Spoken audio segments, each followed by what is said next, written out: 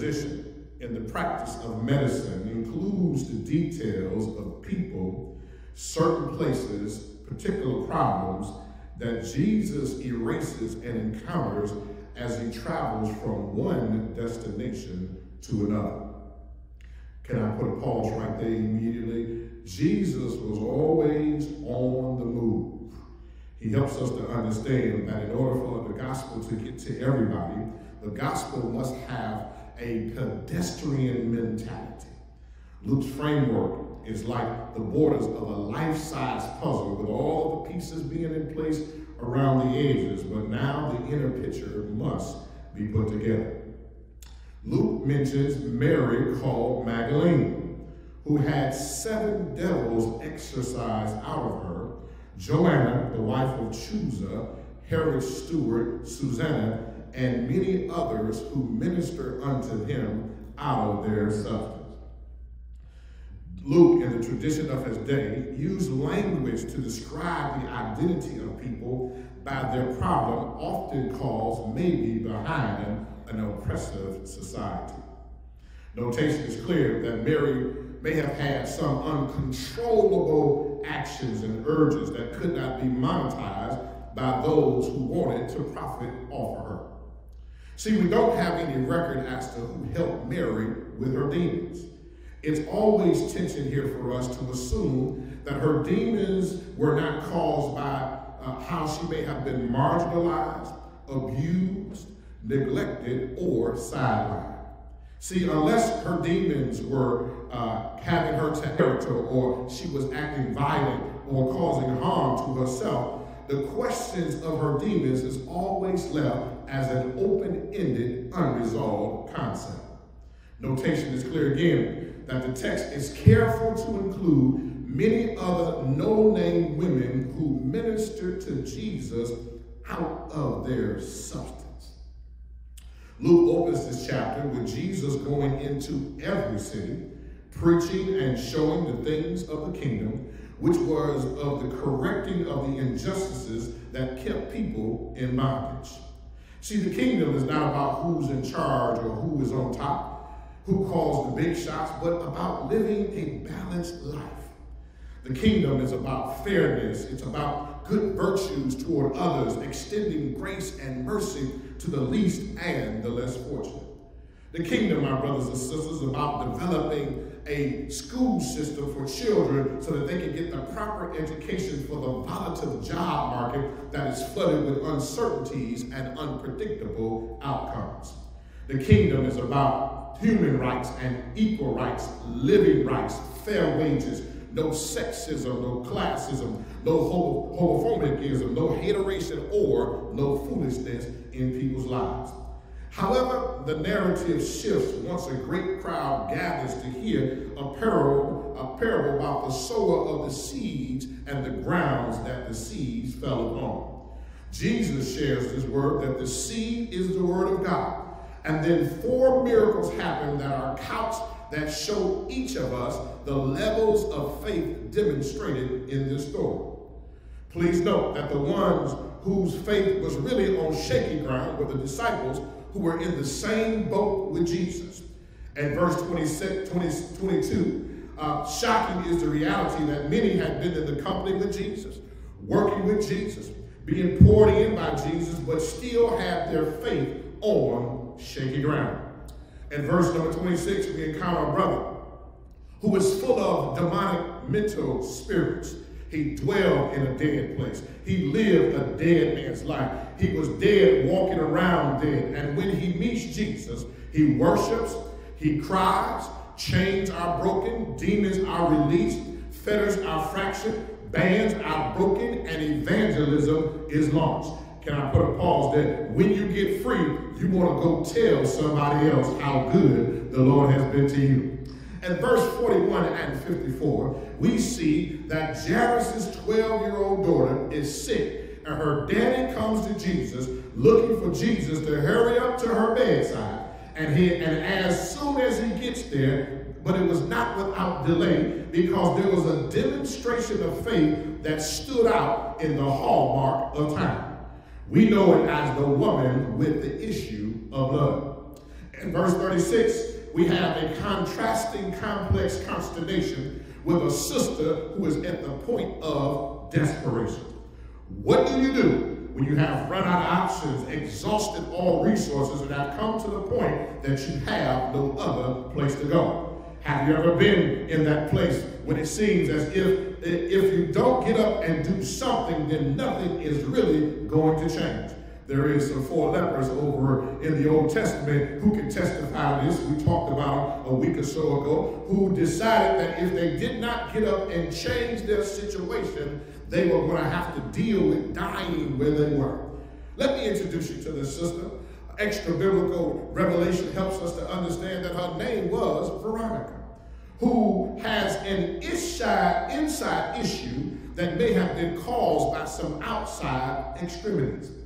Her issue, according to Dr. Luke, is incurable with the known remedies of her day. Could it be?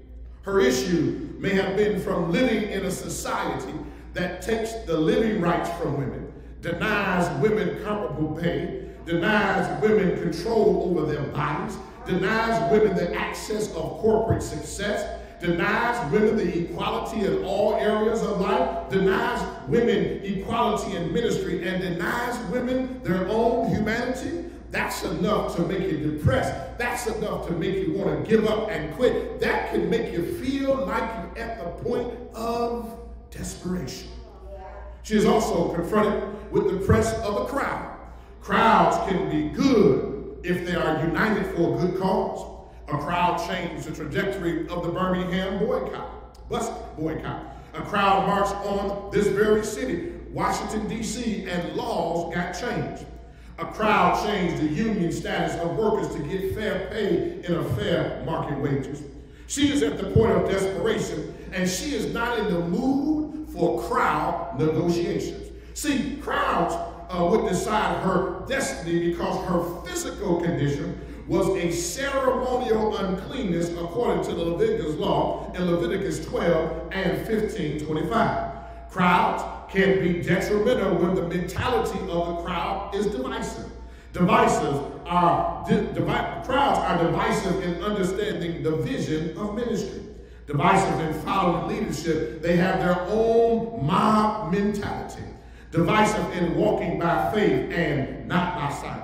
Divisive in making history because they're caught up in tradition. Divisive in arguing upon the goals that must be reached regardless of our personal feelings. Consider this sister's predicament. What we have here, my brothers and sisters, is when desperation becomes your motivation for your elevation because your situation is not in line with divine creation, which is not your destination. My brothers and sisters, I promise you I'm not going to be before you long. Listen to this. Let me bag up because I'm having a few little mic issues this morning. Let me bag up. What do you do when your desperation becomes your motivation for your elevation because your situation is not in line with your divine creation, which is not your ultimate destination? My brothers and sisters, I want to argue a few things, and I promise you I'll get out of your way. Let me help you. Let me help you right here. She is at the point of desperation that places her at the point of undeniable determination. She pressed her way through. Let me back that thing up because it's getting good to me, right? She is at the point of desperation that it places her at the point of undeniable determination. The Bible says she pressed her way through the crowd. My brothers and sisters, I stopped by here to tell somebody that in the midst of this pandemic, we're still going to have to press our way through. In the midst of everything that we're dealing with right now, we're still going to have to press our way through, regardless of what anybody has to say or to think or feel about what your situation is and how you're dealing with what you're dealing with. My brothers and sisters, you still going to have to learn how to press your way through. I like this sister. I like this sister because she helps me to understand, regardless of what's going on, regardless of the pressure that society has placed upon you, regardless of the pains and the terror that you have to deal with sometimes, you and I are going to have to learn how to press our way through, because when it's in the pressing that God has a blessing, because when we press our way through, it's an open demonstration that we believe everything that God has already told us, and that we believe that God is able to keep his word even when we don't believe his word. So my brothers and sisters, I stopped by here to tell somebody that in the midst of this pandemic, you and I are going to have to learn how to press our way through. Not only does the sister teach us something about undeniable determination, but she's at the point of desperation that places her at the point of undeniable determination that pushes her to the point of unwavering dedication. Listen to this. If you're going to press your way through, you also need to understand you're going to have to pierce your way through. She pressed, but in order for her to get to Jesus, she had to pierce the crowd. Sometimes you're going to have to cut through some stuff that's been in your way. I wish I had somebody here. And the word of God is a sword. And if you use the word on the situation, God will allow the word to pierce you through all of the stuff that's trying to stop you from doing what the Lord has called you to do. Can I stop by here to help somebody? Sometimes, my brothers and sisters, you're going to have to accept some people can't go where God is sending you because God is piercing them out of your way. I stopped by here to tell somebody, you better be encouraged today. I might get happy all by myself, but God, sometimes when he gets ready to elevate you, he has to cut some people away from you because they can't go to the next level. Here it is. They tell me that snakes are only comfortable in low altitude territory. If you remember in the garden, the snake had the ability to walk and roam, and because of the snake's deceptiveness, God cursed the snake to crawl around on his belly.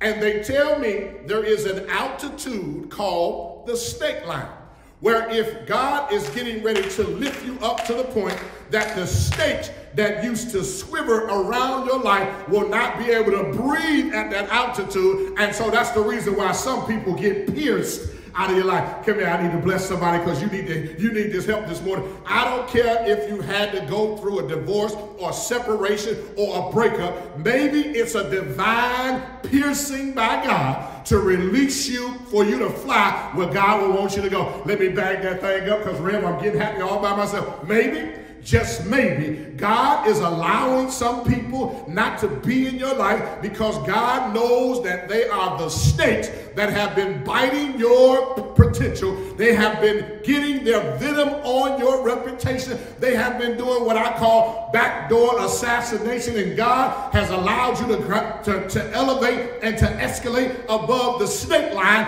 and some people just can't fly where God has for you to go. I wish I had somebody here to give God praise, or somebody on the internet to give God praise. God has allowed you to rise above the snakes in your life, and God has given you the power to soar. So don't you get upset when they leave. Don't you get mad when they don't understand. God has a design for you that may have required for you to fly above the snake line. Here it is.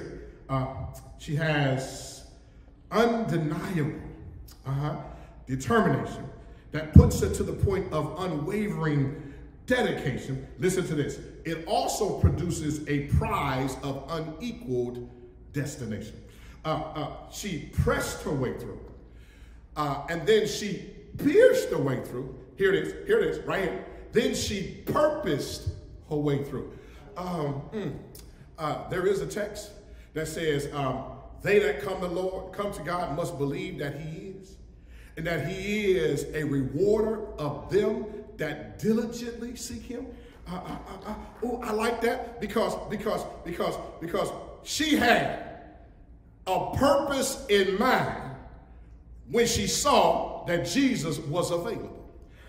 She had her mind made up, because there's another rendition of the text that said that she started talking to herself. And when she started talking to herself, the conversation was this. She started talking to herself, and herself started talking to her, and she started talking to herself, and she said these words. It's recorded. It's in another gospel. It says, and she said to herself, if I can just get close enough to get to Jesus, whatever I'm dealing with will be all right. And let me tell you, my brothers and sisters, you got to have that kind of thinking in your life that no matter what the situation looks like now, if I can get to Jesus, everything is going to be all right. I need to back that thing up because I'm getting happy all by myself. Listen to it. She came to Jesus with the idea that whatever was wrong with her before she got to Jesus, her purpose was to get to Jesus so that anything that used to be wrong with her will no longer be wrong with her. Let me tell you something. God can give you enough grace to bleed for 12 long years and you still don't die.